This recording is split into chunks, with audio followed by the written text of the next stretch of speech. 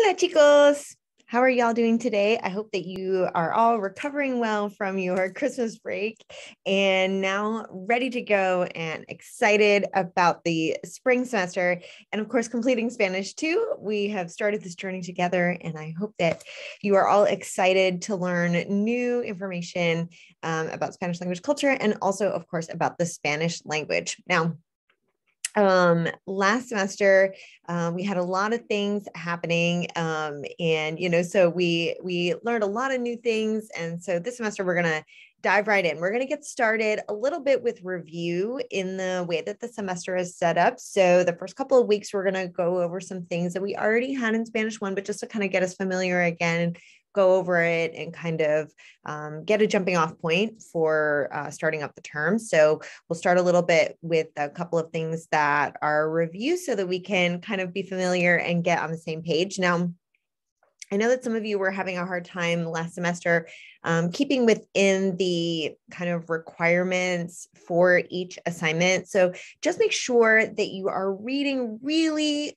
thoroughly the explanations for the assignments and that you are checking on the page numbers for where everything is in the assignment. So let me just show you a little bit about what I mean there so that way we can kind of all be on the same page. I just want to make sure that when you are looking at the assignments, that you are making sure that you are reading through all of the instructions really carefully, and knowing what it is that you're required to do. So for example, let's say I was to want to look ahead a little bit and I want to look in week 2 just to see what it is that I am meant to do, right? So when I go into this assignment, right, it says that I'm meant to make an introduction video. That's great.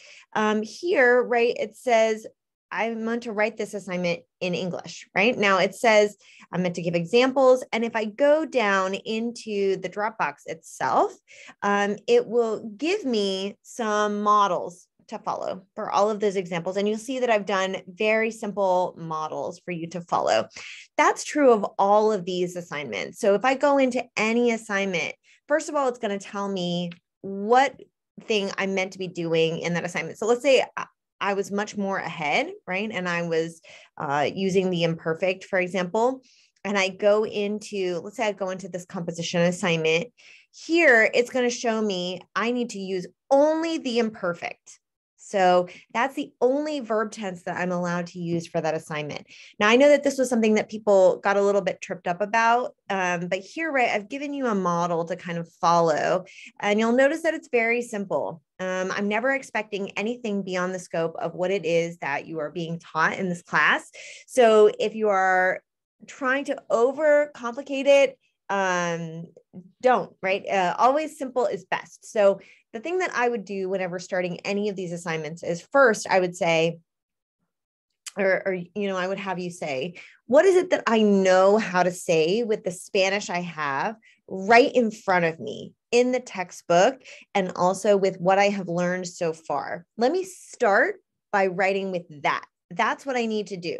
I may want to explain this really super complicated thing that I know in my adult English, but you're not at an adult level of Spanish, right? You're more at a much smaller kind of segmented version, much more childlike version of the language. So you want to keep it very simple, and just very clear and not try to overdo it. That was an issue that a lot of people had in last semester's information. Okay.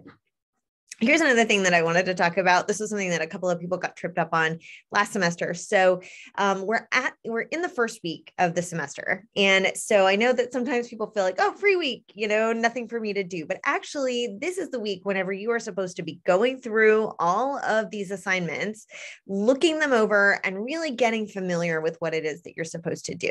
Now, you have 2 quizzes that you were supposed to complete in the beginning week. You did them, or you did something kind of similar to them in Spanish 1. You're going to do it again in Spanish 2 because not everybody takes Spanish 1 with me, and some people are coming into it in after having done Spanish 1 with somebody else, or after maybe having clept Spanish 1. So I have everybody do those quizzes again. Now, some people got a little bit mixed up because the quizzes never opened for them because they didn't look at all the course content that was required in order for the quiz to open. It is very important that you complete. You can't just open it and then expect for the quiz to open. It's not going to do that. The quiz wants to know and is set up, Brightspace is set up to show that you physically read through all of that material. So it has to be marked as complete in order for the quiz to open up. And everything that is listed in week 1, all of those little pieces of information, the videos, there are 2 videos that you're meant to watch.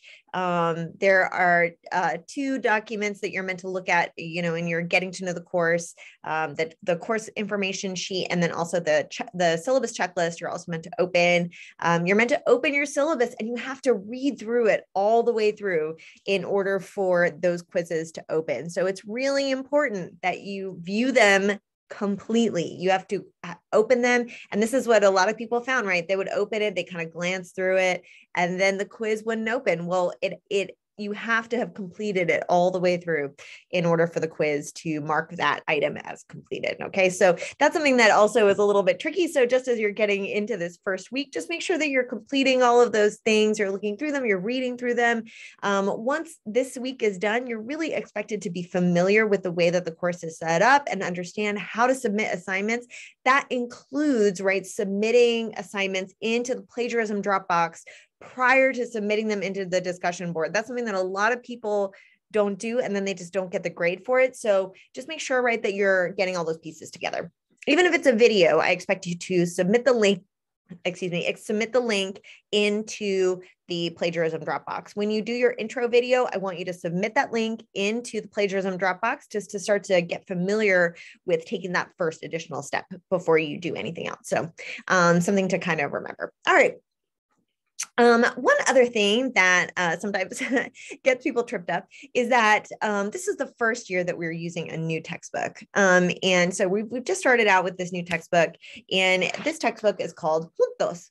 Now, when I design, I say we in the royal sense, when I designed this course, we were using a different book, and that book was called Plazas. Now, since we've moved into Juntos, and I've tried to eliminate all references to Plazas, but it's really hard to do. And some of the course content was not updated into Juntos because it just takes so long to create that course content. And so if you see any reference to Plazas or any kind of page numbers in there and it doesn't match up with what's in your book, you can just ignore it. It just means that was information that was made whenever we were still using Plazas. The information and the content itself is still valid, right? The information contained in the video is always still valid. But if there's a page number, or if there's a reference to something in the textbook and it doesn't match up with what's in Juntos, you just let it go and move on, and use the information contained in the video anyway. All right. If you find any errors in the class, don't assume that it's supposed to be that way. I spent hours and hours and hours trying to make sure that the class was updated for Juntos and updated for the new semester and that everything was correct. And I woke up several times to find that Brightspace had deleted content that I had put in or moved content or not put something in right or, whatever. So it's a technology. And so technology always has its hiccups. And I've tried to go through and make sure that all of those due dates and all those things are correct. But if you find anything, don't assume that it's meant to be that way. Just let me know. And that way I can know, because sometimes even however many times I check it, I still sometimes find errors in there. And so I'm apologize in advance for all of that. I'm very sorry. But it's not there intentionally. So just make sure to let me know. Already this morning, and it's Monday, I've woken up to find already a place where I added a file and Brightspace deleted it. So who knows why. The last thing that I just want to say as I end this welcome video, welcome you to this class. And I'm so excited that we're here. We're going to get to know each other a little bit better and kind of start this adventure together, is that I'm here for anything that you need. If you are confused in any point during the semester, don't stay confused. Please, please, please, please, please email me and let me know that you're confused. Let me know that something isn't clear, right?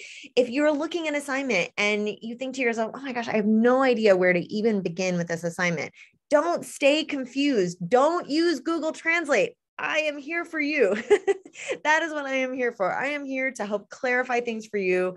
And no question is silly. No question is wrong. All questions are valid.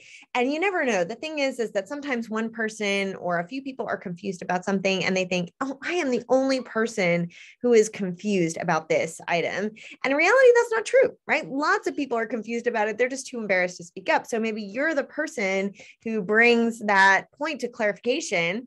And, everybody else then gets the benefit, right, of having that point clarified. So anytime you want to ask something, I'm here for you, and feel free to call me or email me. I only have office hours on Monday and Wednesday between the hours of 11 and 4. So if you call, that's really the only time that I will be here in my office.